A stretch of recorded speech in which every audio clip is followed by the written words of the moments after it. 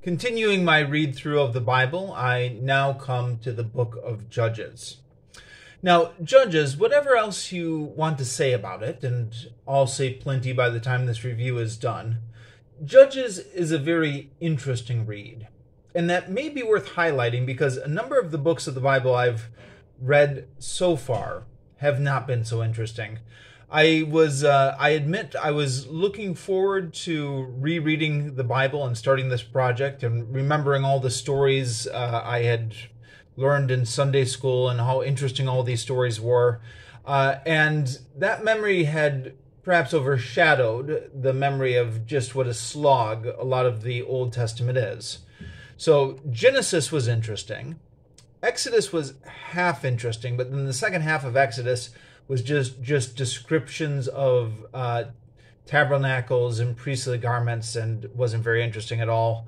Leviticus was all about laws and priestly rituals. Numbers was half narrative but half laws, and then Deuteronomy was all laws again. Joshua started out interesting, but then the second half of Joshua was just a geography lesson where it was just listing towns and boundaries. But with Judges, we are back to the good stuff. So this is all narrative, and it's bizarre.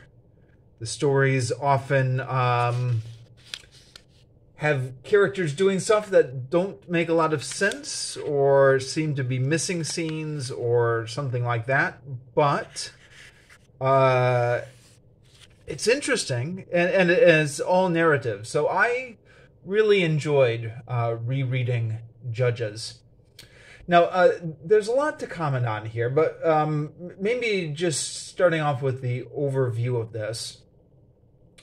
So I believe the current view is that the historical narrative, starting with Joshua and going through the end of 2 Kings, was put together sometime in the Persian exile, or shortly after the Persian exile, by an editor who's been called the Deuteronomistic historian, or I guess the D source sometimes. So this is the so named, I think, because the laws in Deuteronomy are associated with him, and also the polemic, which comes up at the end of Deuteronomy, and the polemic which is reiterated at the end of Joshua, which is, if you follow Yahweh, you will prosper. If you follow other gods, you're going to get conquered by your enemies and you're going to suffer. And again, it's worth remembering that this Deuteronomistic historian is writing all this from the perspective of after the fall of Jerusalem. So he's trying to make sense of how did God let this happen, and retroactively retrofitting that perspective back onto the sources that he has.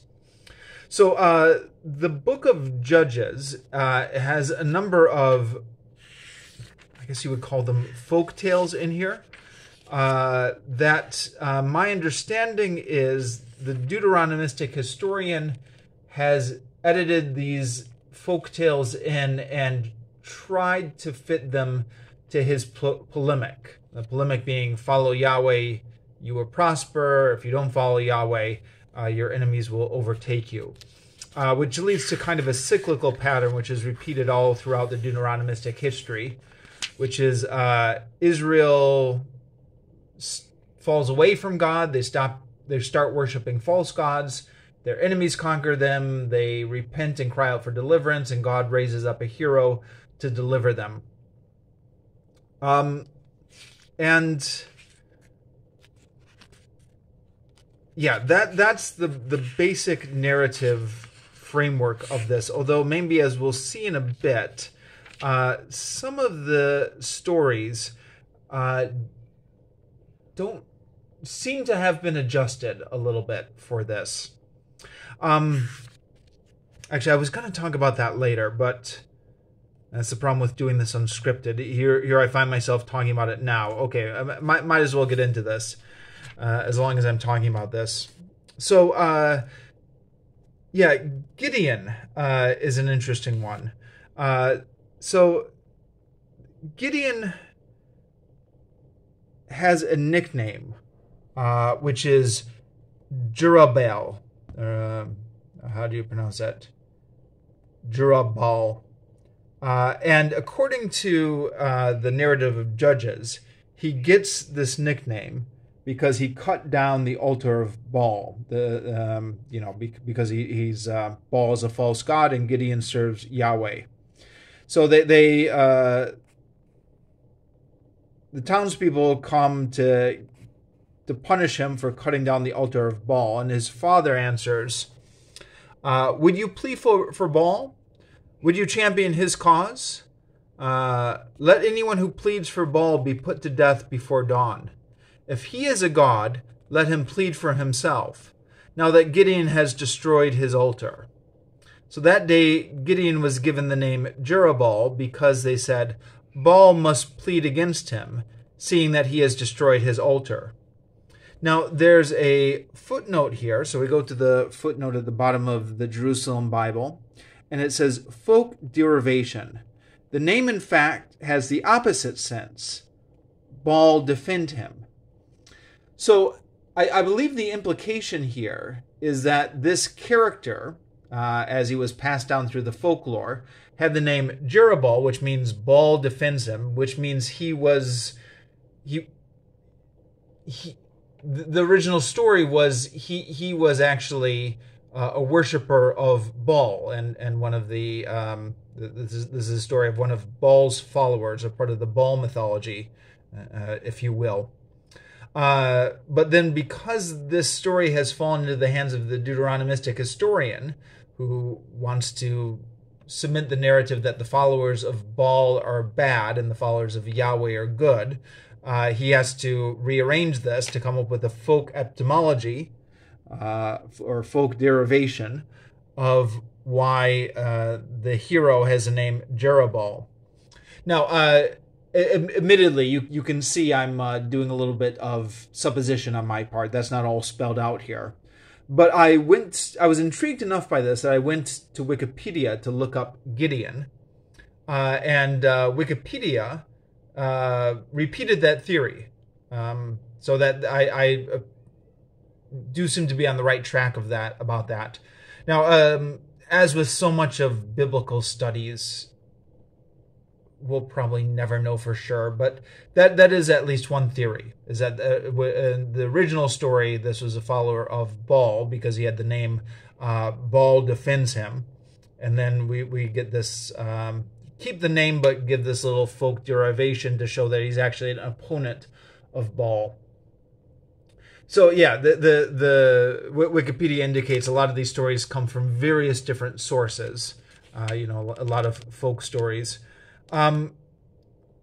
Wikipedia actually, while you're on the story of Gideon, has a... You remember the story of Gideon from Sunday school, maybe? Gideon was the one who had the fleece, and he took 300 men to the camp of Midian, and they defeated them because they blew their trumpets in the middle of the night. There's, aside from that story that you might be familiar with in Sunday school, there's a lot more that goes on. So Gideon is pursuing the Midianites, and he finds out that they have killed his brothers.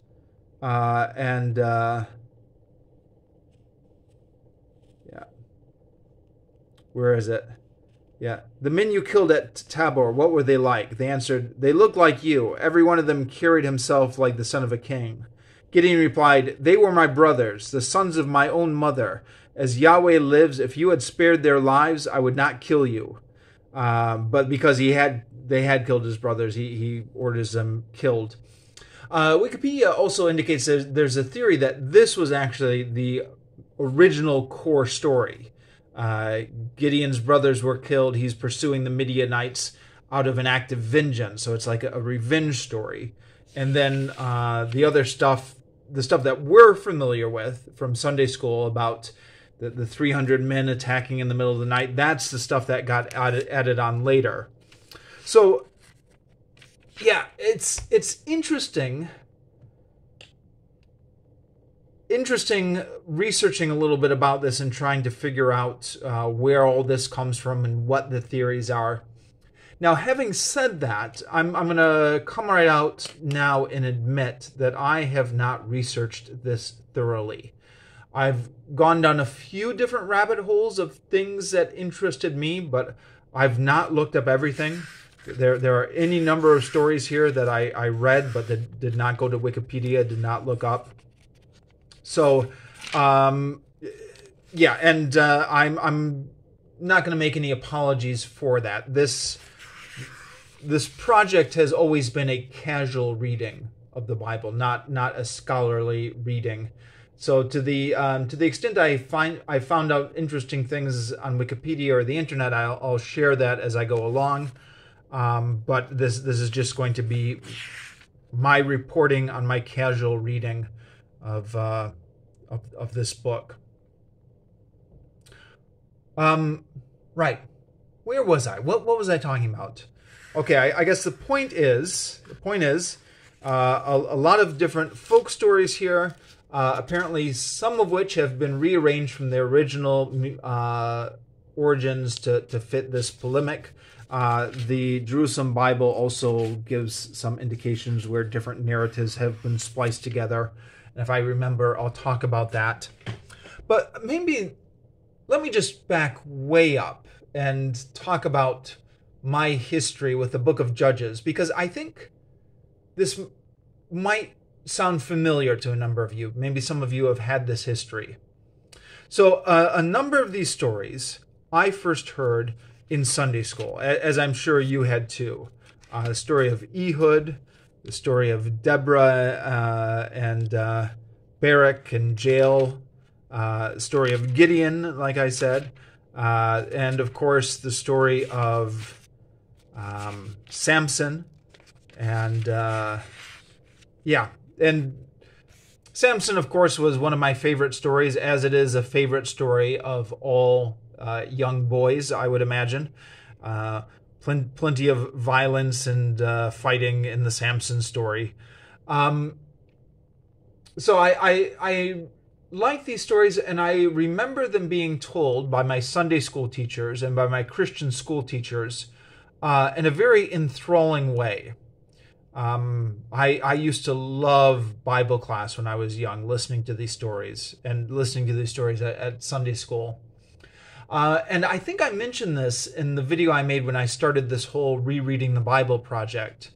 But I have memories of being, I don't know, about in first or second grade, and trying to get my mom to retell the Bible stories to me at night before bed, for the bedtime stories. And my mom was not very good at it. I mean, to be fair to my mom, most people aren't. That takes talent to be a good storyteller for young children. So my mom would just take out the Bible and just read the stories from the Bible. And I would say, no, that's... The thing is, when you actually read these stories directly from the Bible, they're told in a way that's very... Yeah, how would you want to say this? I guess boring would be the simplest way to tell it. Not very narratively engaging. I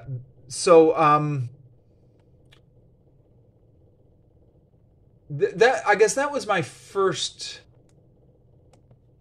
encounter with the actual book of the Bible, is realizing just how much my Sunday school teachers and my Christian school teachers had added in narrative gloss when they were retelling these stories.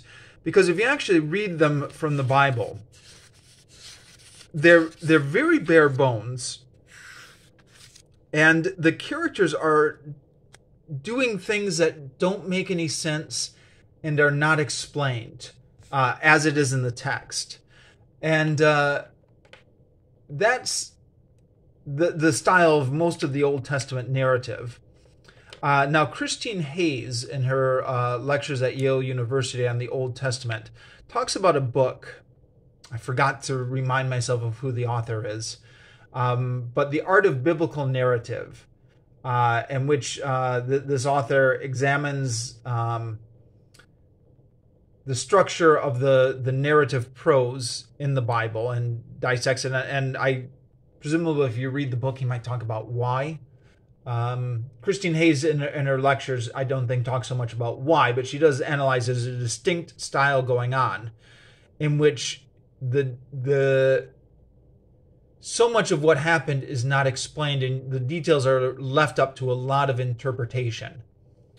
And it's worth pointing out maybe that even though the Bible is very old, this is not uniformly the style of ancient texts. Herodotus or Homer with the Iliad and the Odyssey give tons of extra narrative details, much similar to reading a modern story. But the Bible is not like that. The Bible is like somebody has given you the outline of a story, and you have to fill in all the details yourself. And as I said in my review of Numbers, in a way that can be kind of annoying, and I remember feeling frustrated about that as a young kid when my mom was reading the Bible to me, when I was first trying to read the Bible myself, trying to find all these stories that I knew from Sunday school and finding that the actual text of the Bible was not nearly as narratively engaging as the way my Sunday school teachers had made it. But on the other hand, and again, this comes back to the point I made before in a previous video, it does kind of, the fact that you have to do so much interpretation makes it, invites you to play with the text. One person can give it one interpretation, another person can give another interpretation. It's kind of like a choose your own story. Like, here are the bare bones of the plot. Now you have to actually make your own story on top of this. What are the character motivations? Why do they do what they do? What are the missing scenes here? You have to come up with everything. And there has been no shortage of interpretations of this over the years, and retelling, and the Bible stories for children type books in which they try and make sense of these and tell them as a story. So I guess the glass is half full way to look at this is if you want a more detailed story or something that meets the modern expectations of a story, that's out there. But you're not going to find it in the Bible. You're just going to find a lot of stuff that's just, well, it's interesting, but it does not meet the modern expectations of how a story should be told. But then the other thing, the other memory I have, and again, this is growing up in the Christian school system, is around 6th and 7th grade, we actually began doing a thorough study of the Bible, going through chapter by chapter, and we got to all the stuff that they never teach you in Sunday school. Because although there are some very recognizable stories in the book of Judges that are commonly retold in Sunday school, Samson, I think, and maybe Gideon and Deborah being the most famous among them, there's also a lot of other stuff. Bizarre stuff and stuff that's not appropriate for young children, I guess would be the polite way to say that. So that's why it does not pop up in Sunday schools. So, yeah, there's the story of Gideon, for example, has a little bizarre epilogue here where he's pursuing the Midianites and taking his vengeance against them. And then at the very end, Gideon sets up an altar and becomes an idolater. And again, this is a classic example of what I was talking about earlier. So we've had it set up where Gideon is a partisan of the cult of Yahweh. So Gideon is knocking down the altars of Baal. He's establishing the proper worship of Yahweh. That's the whole reason He gets called to deliver his people. And then, after they're defeated, well, let me just read this. This is a perfect illustration of what I was just talking about. The men of Israel said to Gideon, "Rule over us, you and your sons and your grandsons, because you rescued us from the power of Midian." But Gideon answered them, "It is not I who shall rule over you, nor my son. Yahweh must be your Lord." But Gideon went on, "Let me make one request of you. Let every man give me one of the rings out of the spoils."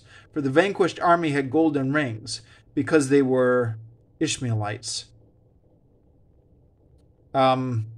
They had golden rings because they were Ishmaelites. Okay, yep. Just add that to the list of things that don't make sense or are not explained. They answered gladly. So he spread out his cloak, and on it they threw every man of them a ring taken from the spoils. The weight of the golden rings he had asked for reached 1,700 shekels of gold, besides the crescents, not croissants, the earrings and the purple garments worn by the kings of Midian, blah, blah, blah, blah, blah.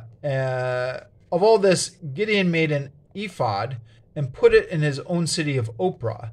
After him, all Israel prostituted themselves to it, and it was a snare for Gideon and his family.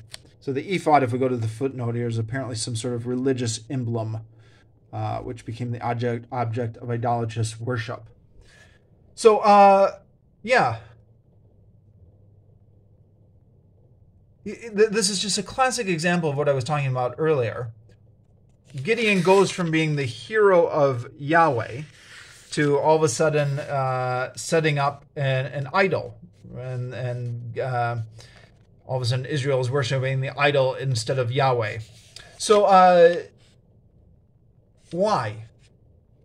It doesn't make any sense, but there's I'm sure any number of interpretations to be made here, or there's any number of stories to be written which could examine how Gideon's opinion had changed over time, how he became disillusioned with Yahweh, or maybe how he just became tired, or you could make up any explanation you want here, and you could make your own retelling of this. And without even looking, I'm sure people have, right? There's got to be all these different retellings of this in Christian tradition and Jewish tradition over the centuries, over the 2,500 years that these texts have been around. But as it stands on the page, it's just like, what? Why? What happened? And it's just like that all the way through. And then, here's another thing that doesn't really get mentioned in Sunday school, is that Gideon's son, Abimelech, becomes a tyrant. And then there's this whole thing of the reign of Abimelech. So, a few things maybe. I was looking on Wikipedia ages ago about the kings of Israel, just, I don't know, one of those Wikipedia wormholes you go down. And I expected them to say, like, Saul was the first king of Israel. But Wikipedia, at least at the time, had Abimelech mentioned as the first king of Israel. And I was like, oh, yeah. Because I remember studying that story when I was in 6th and 7th grade about how Abimelech was declared king of Israel. I'm like, oh, yeah. Saul wasn't the first king of Israel. Abimelech was technically the first king of Israel, according to these stories. Although the footnotes in the Jerusalem Bible give a little bit of a... Where is it? A little bit of a context here that I was never aware of. They said he was king over Shechem and a few Israelite clans, not all of Israel. Now that's in the footnotes. In the actual text, it repeatedly refers to him as the king of Israel. Abimelech, by the way, this is another interesting little detail I learned from Wikipedia. Abimelech means my father is king, and it was the name in the Hebrew Bible for all the Philistine kings. It was like, just like the Egyptians had the pharaohs, the Philistines had the Abimelechs. That was what all the Philistine kings were named. But here it refers to the son of Gideon. And yeah, he becomes a little tyrant, and there's a whole revolt about him, and he a little civil war here. And then there's Jephthah. Am I pronouncing that right? So there's a couple interesting things about Jephthah here, and this is another story I remember studying in Christian schools. I don't think it comes up in Sunday school quite so often because of a reason we'll get to in a moment. But Jephthah was he was another judge of Israel, but he was like the bandit hero. He had been an outlaw with a bunch of thieves who used to go raiding with him. My Christian school teachers made a big deal about how this shows that God can redeem unlikely characters, which is a repeated theme throughout the Bible. So I remember this story from my Christian school days. What I had forgotten is just how anticlimactic this is. So there's the oppression by the Ammonites. The Israelites negotiate with Jephthah to give up his banditry and come with them. Jephthah gives a long letter with the Ammonites, or a little bit of back and forth in which they recount their history. So this is coming from the book of Numbers, I believe. This back and forth there. But then the actual battle is just described in a couple lines, and that was it. And I thought to myself, yeah, it's funny how you misremember things from being a kid. I remembered the battles as being like much bigger part of the story. Same with the story of Gideon. Same with all of these, really. Most of the battles are just done away with in a couple lines. And I guess, yeah, when these stories are being retold in Sunday school or by your Christian school teachers, they maybe make the battle into the more of a bigger deal, milk the climax a little bit more. But yeah, in reading these stories, it's just a couple lines. But yeah, then the other thing about Jephthah is Jephthah made a vow to Yahweh. If you deliver the Ammonites into my hands, then the first person to meet me from the door of my house when I return from fighting the Ammonites shall belong to Yahweh, and I shall offer him up as a holocaust. So holocaust in the Jerusalem Bible is their way of translating when an animal is burned completely to God. So you have like a cow or a lamb or something, and you put it on the altar, and the whole thing gets burned up until there's nothing left. And God appears to accept that bargain because God gives him a victory. And yeah, then again, this is one of those things where it's a little bit, it's not explained well. I remember one of the kids in my Christian school was recounting the story, and they said Jephthah just assumed it would be his dog who would be the first thing that would welcome him. And I think there's a very similar story in Greek mythology where somebody says, I'm going to sacrifice the first thing that runs out to me, thinking it would be his dog. I forget what that story is, but if somebody knows what it is, let me know in the comments. There's a similar story in Greek mythology, right? But here, he's very clearly saying the first person to meet me is going to get sacrificed to God. So what is he thinking? It turns out to be his daughter, which absolutely horrifies him. But who did he think it was going to be? I guess he thought it was going to be his servant. But, there's going to be some sort of human sacrifice regardless. He didn't want to sacrifice his daughter, but... So this is, an example of human sacrifice in service of the cult of Yahweh. As I've been discussing in these reviews, there have been a couple other possible examples of this. The women of Midian in Numbers, it appears, maybe depending on how you interpret the fact that they are to be given over to God, that some of them would be human sacrifices, although it's a little bit unclear. This appears to be another example of a human sacrifice to God. So this is, not surprisingly, one of Christopher Hitchens' favorite examples to point out about how the morality in the Old Testament is not good. Yeah, I mean, Christopher Hitchens' favorite point is that we don't learn our morals from the Bible because the Bible actually has pretty terrible morals. It's funny. I remember the story from when I was growing up in the Christian schools, and the way it was always framed was how stupid Jephthah for making that vow, but I never thought until Christopher Hitchens pointed it out that, oh yeah, I guess this is human sacrifice that goes to Yahweh. Yeah, it's I don't know.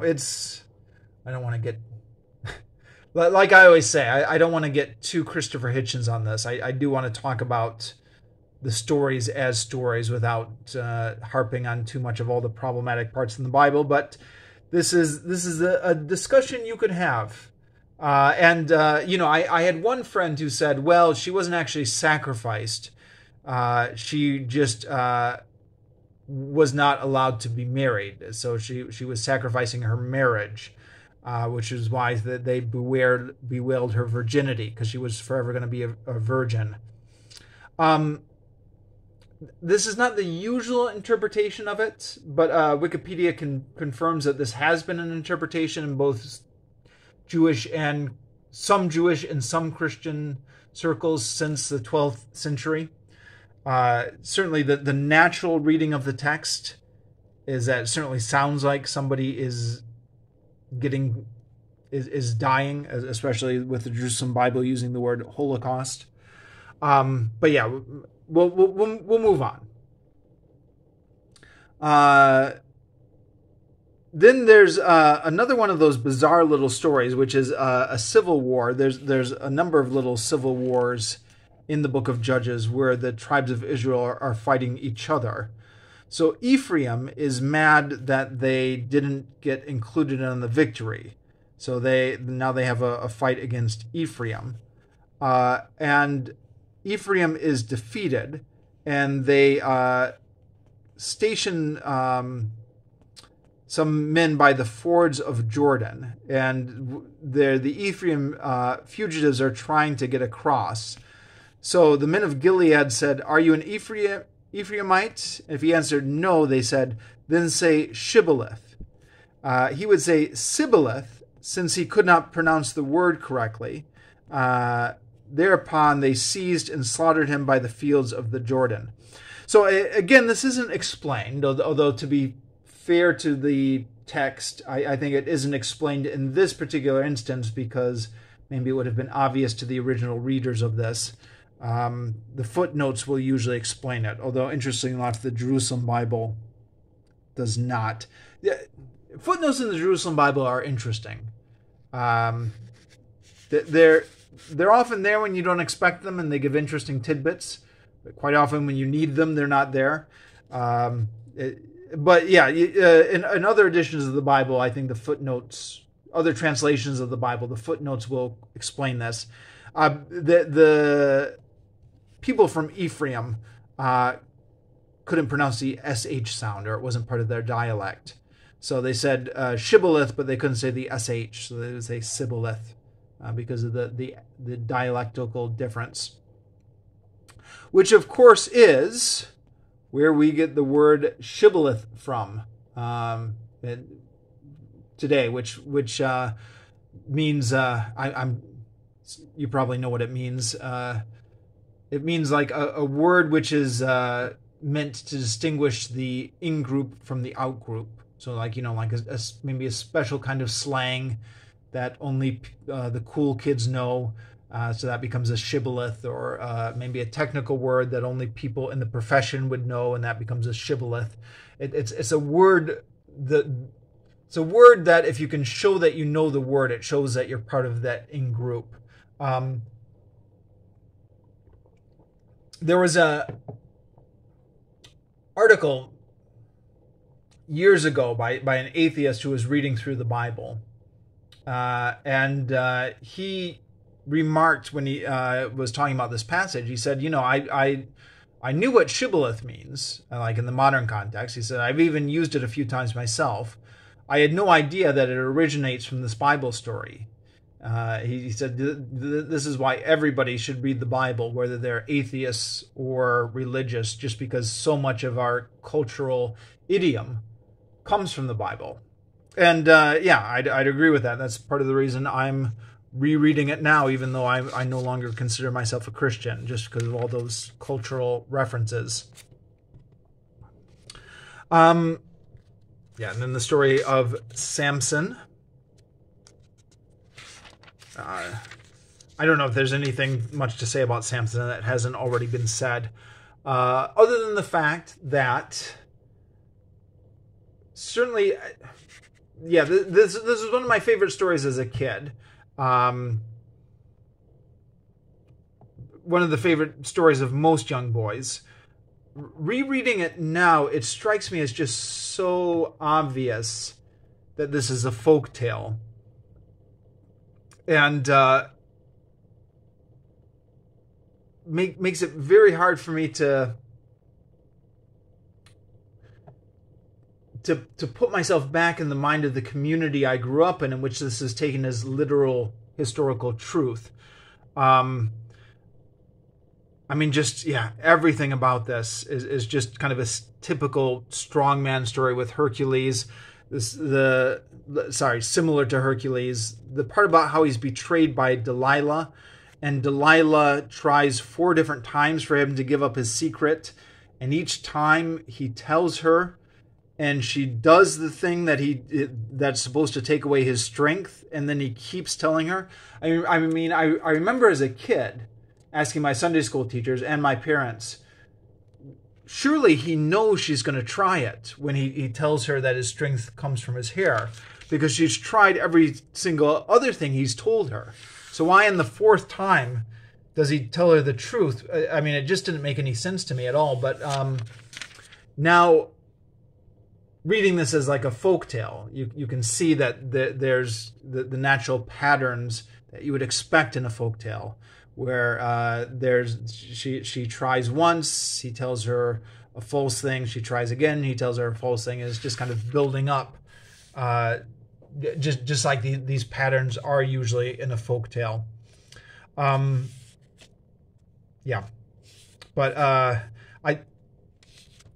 fact, there are any number of things in this book of Judges which, now that I'm reading this from a perspective of an unbeliever, strike me as just so obvious that these are folk tales that have been incorporated into this text. But again, I said I'm not gonna go all Christopher Hitchens mode on here. I'm not gonna harp on all the problems. I'm gonna try and hold myself back. So and then we get to additions, which have 2 rather bizarre stories. The Last Sanctuary of Micah and the Sanctuary of Dan. I believe in the translation I grew up in, the NIV, this is translated as Micah's Idols. And then the crime at Gibeah and the war against Benjamin. Now, the Jerusalem Bible has these classified as additions. Part 4 additions, and Wikipedia as well, and their breakdown of the structure of Judges just classifies them as additions. Wikipedia says the reason they're classified as additions is because they're not actually about a judge. So all the previous stories had been about a judge or strongman who had defeated Israel's enemies. Now here we just have 2 additions where they're not really about a judge rising up to help Israel. They're just 2 rather bizarre stories at the end. that take place roughly in the same time period, although Wikipedia says there's some indication that perhaps maybe these would have taken place at the beginning of Judges instead of the end, and they're just placed here at the end because nobody knew where else to place them. And that's references to, I believe, some of the various people in here. So, for example, in the first story of the edition, Michael's Idols, there's a reference to a grandson of Moses. Let me see if I can find it. Oh, yeah. So the Danaanites erected the carved image for their own use. Jonathan, son of Gershom, son of Moses. The grandson of Moses, so I guess this would have been during the beginning of the period of the Judges. Now, interestingly enough, if you look this guy up on Wikipedia, this is another one of those rabbit holes I fell down on. Apparently, the original text reads, Jonathan, son of Gershom, son of Manasseh, not son of Moses. But there's some sort of weird superscript on the original text which indicates that the original word was Moses, and then they just changed it to Manasseh. They changed it to Manasseh. I don't quite understand how that works since I don't know ancient Hebrew. And the idea was to change to save Moses some embarrassment because his grandson here has become an idolater. But Gershom is also is elsewhere referred to as a son of Moses. So apparently this is actually the grandson of Moses. You can see here the Jerusalem Bible just translates it as Moses. Doesn't even have a footnote here. And then the second story as well, the rape of the concubine and the civil war against Benjamin. At one point, they make reference to, the Phinehas, son of Eleazar, son of Aaron. So the grandson of Aaron, I guess, and the grandson of Moses, which would date these stories. So if you're only familiar with these stories from Sunday school, you would never have heard these stories. Firstly, because it's really hard to know what the point of them is. Even my Christian school teachers had a little bit of trouble finding out what the point of them is. And the moralizing tone of the narrator is largely absent here. So we don't get like he was punished because he disobeyed God or Yahweh blessed him or anything like that. It's just stuff that happens, and God in his judgment is largely removed from these stories. Largely. I mean, they are consulting with Yahweh when they were conquering Benjamin, the tribe of Benjamin, but even here it's a little bit difficult to find out what Yahweh actually wants. So, first one is a character named Micah. Now, for some reason in the Jerusalem Bible, they call this Micaiah in the first two times it's mentioned. Oh, sorry, I'm looking at the wrong chapter. Sorry. Micaiahu. They do that the first time, I think the second time, and then they just go back to calling him Micah. In the NIV translation, which I grew up on, it was just Micah all the way through, if memory serves. I almost, what do you suppose that's doing there? Is that a typo? Why does it change? I don't know. Now, there's a few, the Wikipedia entry on this story says that perhaps there's a couple different stories that are being meshed together here, and apparently scholars have tried to untangle what the different sources are, which may help to explain why this is such a confused story. But his mother had lost some shekels. Micah has the shekels. So his mother makes an idol, and he installs the idol in his house and even gets a Levite to officiate for it. Now, this is idolatry. But what's weird is that the moralizing tone of the narrator never comes in here to condemn it as idolatry. It's just a story about him having the idols. And then the tribe of Dan comes across going in search of new territory. Now, this is an interesting thing which I've come across a couple times in my research on this section, the migration of Dan.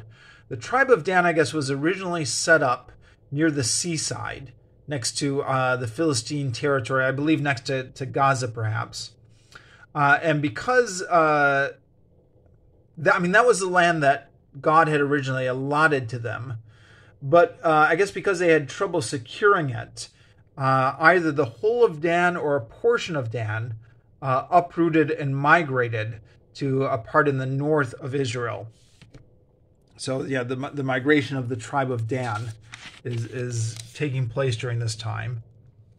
And they go through Micah and they take his idols and his priests. And so Micah finds out that they've taken his idols and his priests, and he runs after them.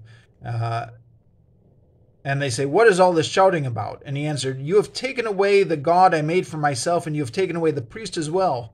You go on your way, and what is left for me? How can you ask me, what is this about?" The Danites answered, "Let us hear no more from you, or men may lose their tempers and fall on you.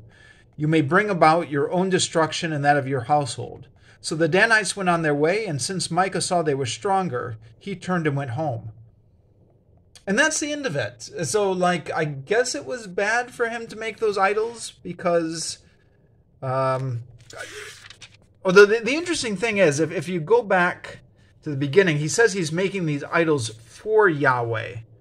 I actually had an interpretation of this text, which I arrived on at myself back when I was in middle school, that perhaps the message of this text was you do something to serve God, and then that thing that you have decided to do becomes more important to you than God himself.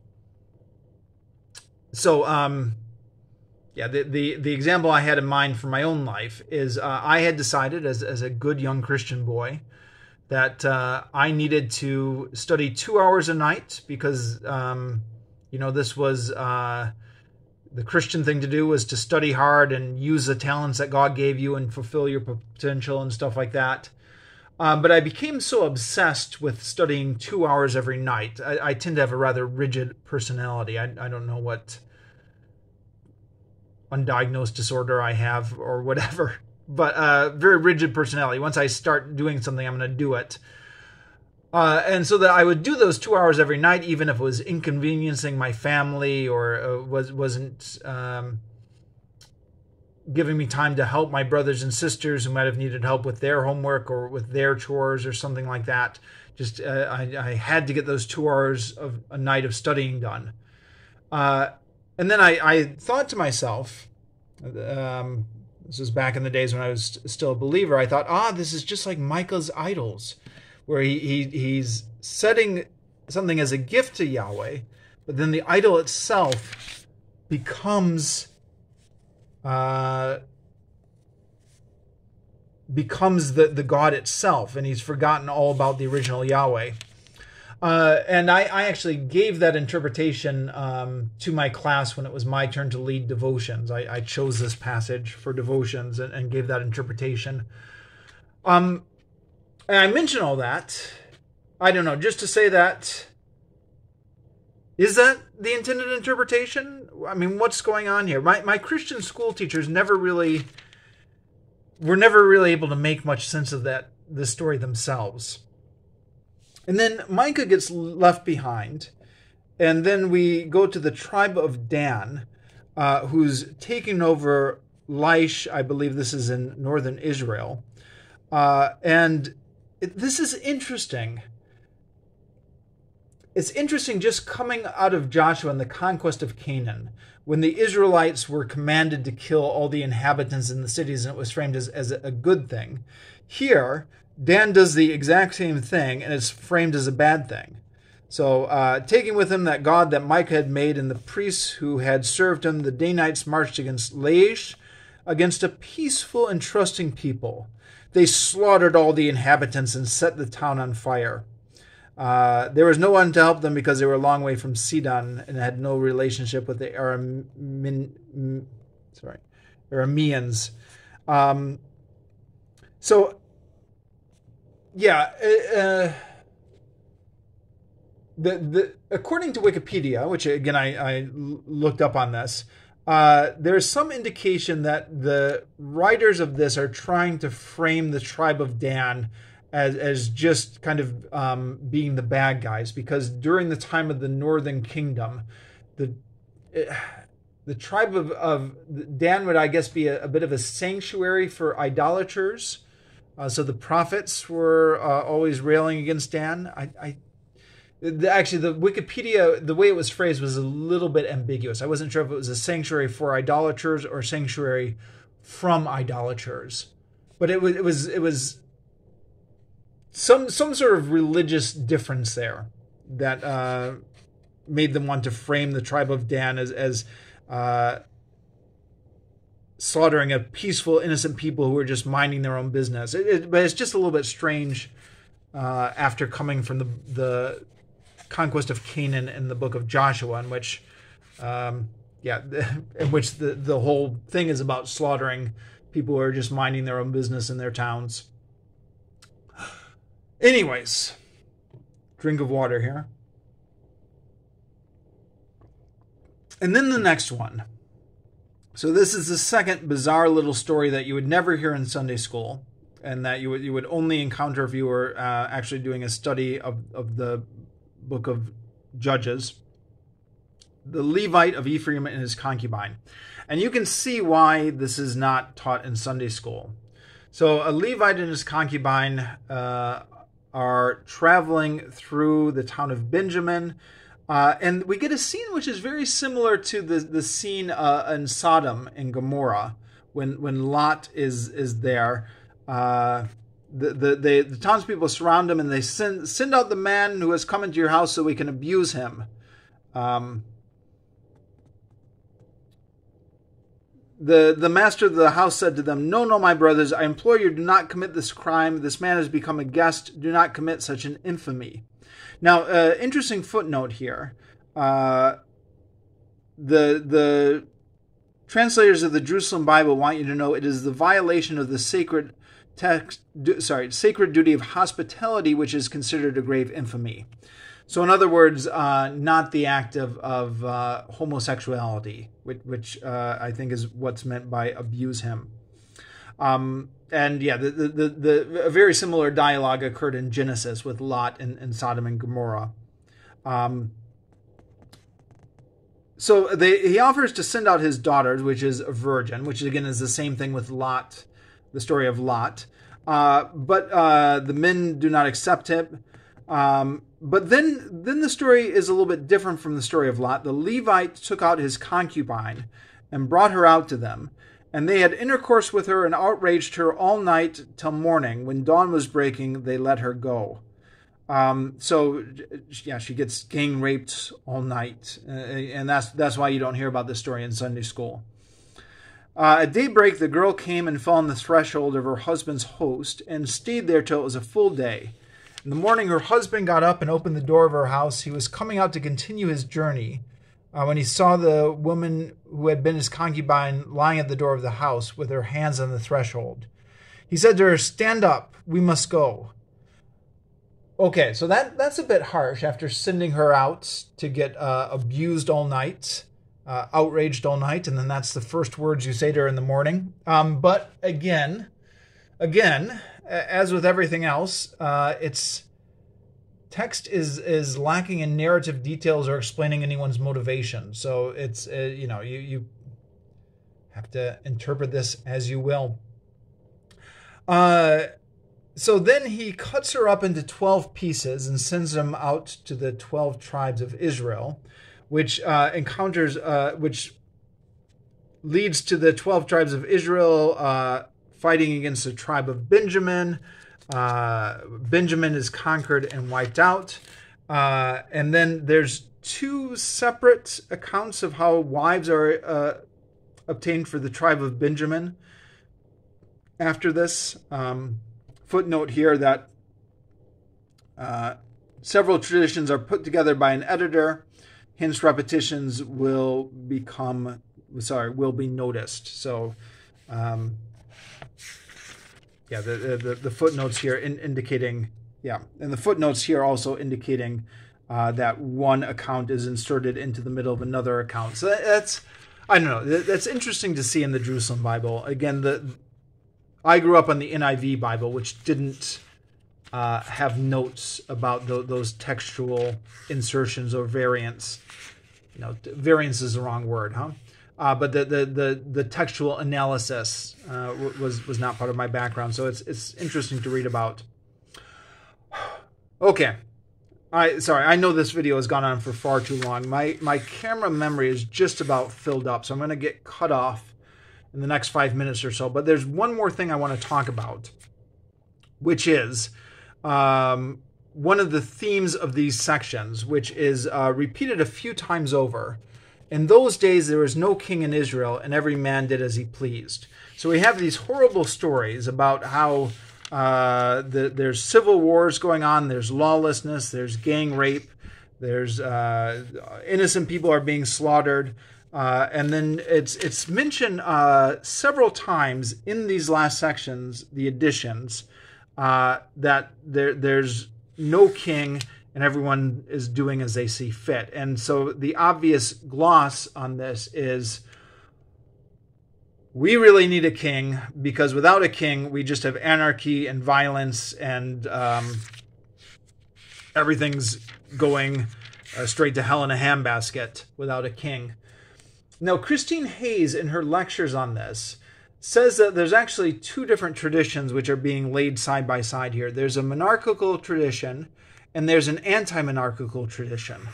So in that passage on Gideon, which I just read, which I'll come back to look at again, they want Gideon to be their king, and Gideon says, no. Where is it? Yeah. Gideon answered, "It is not I who shall rule over you, nor my son. Yahweh must be your Lord." So we don't need a king, we've got God. And then, in fact, when they do get a king, Abimelech, so now we have a king, and he's just awful, and he causes all this looting and pillaging and carnage. So, it's like, well, you don't want a king, it's going to be just like Abimelech. We've already tried that. But then at the end of Judges, we get like this cry like, oh, we really do need a king.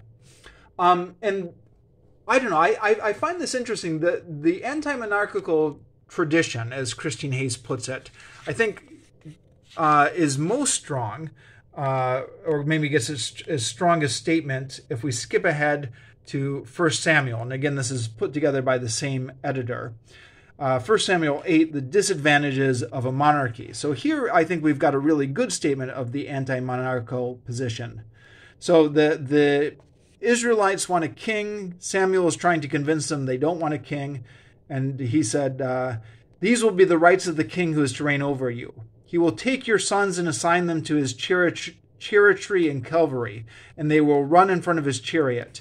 He will use them as leaders of thousands and leaders of 50. He will make them plow his plowland and harvest his harvest, and make his weapons of war and the gear for his chariots. He will also take your daughters as perfumers, cooks, and bakers. He will take the best of your fields or your vineyards and olive groves and give them to his officials. He will take the best of your manservants and maidservants, your cattle and your donkeys, and make them work for him. He will tithe your flock, and you yourselves will become his slaves. So this is, I guess if this comes from the anti-monarchical tradition, and I realize I have jumped ahead to 2 Samuel, but while we're on the topic, this is an interesting little bit of radicalism that we find here in ancient texts. It's reminds me of kind of studying or reading about, the ancient Athenians, where we have these, I mean, look at what he's saying about the ruling classes. I mean, right? This sounds like something Karl Marx would say about those kings or those rulers. What do they ever do for the common people? They just take. They take your sons to be soldiers. They take your daughters to be maidservants. They take everything you have, and they don't give you any protection. They don't help you. So it's Now, of course, that, as Christine Hayes says in her lectures, that is placed side by side with this view of if there's no king, it's going to be chaos and everyone's going to get gang raped in the streets, and the tribe of Benjamin is going to be nearly wiped out, and there's going to be all these civil wars and squabblings. So it's an interesting ideological disposition where we have both what seems to be what strikes me even today as being kind of a bit of a radical anti-ruling class sentiment against the power of kings and the coercion of rulers, side by side with this with these examples here of the kind of chaos that we can have without kings. But certainly when you get to the last few sections of Judges, you do get the impression, I think somebody else once said it, maybe it was Christian Hayes, that the violence is spiraling out of control in Israel, and we need some sort of person to put the control back in.